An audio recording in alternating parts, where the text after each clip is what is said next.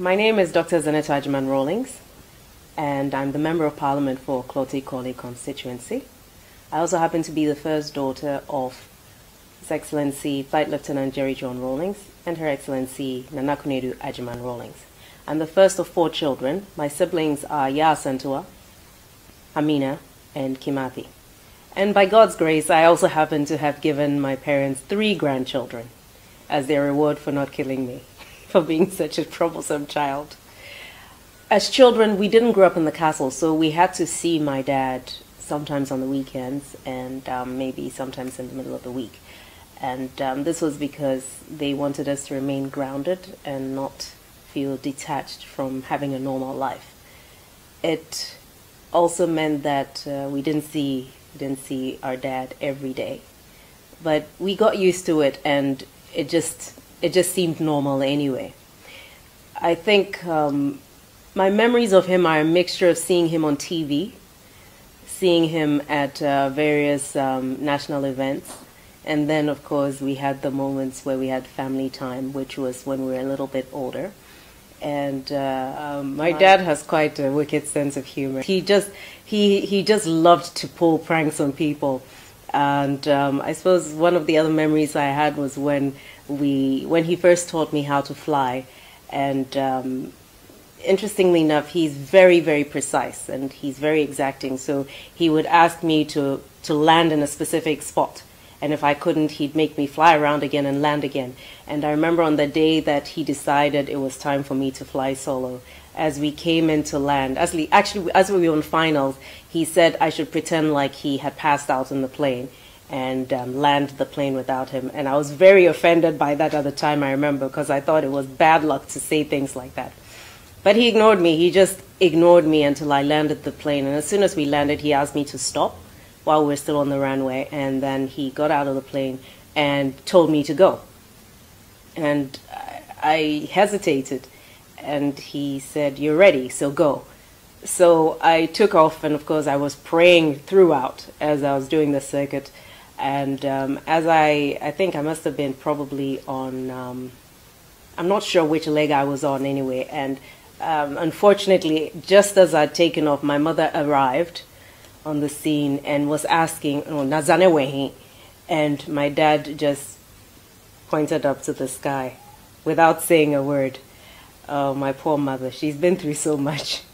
And but thank God, I landed safely and everything, and that was quite an interesting experience. My dad taught me a lot of things. Most of the things I learned taught me how to ride horses, because that was something he's always been very good at. I think he's a bit of an animal whisperer. In the village, he has managed to get his dogs to be friendly with the cats and the birds, the peacocks and the geese, all sorts of creatures, including rabbits, and they seem to get along just fine. And it's the most phenomenal thing to see, because it's not very normal for you to see a dog not attacking a bird in the vicinity, and the animals just get along really well. And I think it speaks to his nature, which is, people only see a certain aspect of him, and when you actually see the way he's able to create a certain atmosphere of harmony around him, it's something that it's quite special, and it's special.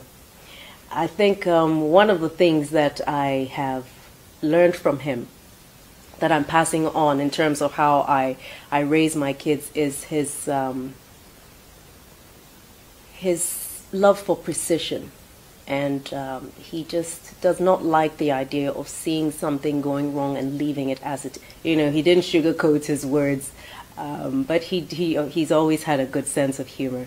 And I certainly hope that I'm managing to impart some of the things that I learned to my children. And one of the things I remember whenever we would drive out of Accra with my dad, especially on the way back if it was late, was whenever he saw there were elderly ladies or women who were on their own looking for transport to Accra, he always made sure we picked them up, whether in our vehicle or in addition with the escort vehicle as well. And it was an important thing to see, because he was never too big to help anybody, and he never looked at anybody as being below him or too small to be given his attention or to help. And these are some of the values that we picked up from him, teaching us to be grounded, to be compassionate, and to regard everybody as our equal and not to look down on other people. I remember that my dad also taught Zanetor and myself how to ride a bicycle. There was one morning when he was going back to the castle, and as he stepped out of the house, we went to see him off. He looked at the bicycle with the trainer wheels on either side, and he asked his guards to undo the wheels, and he was determined to teach us how to ride that morning. And so we got onto the bike, and he pushed the bike all the way to the front gate. And I remember, I think, did I almost fall or did I fall?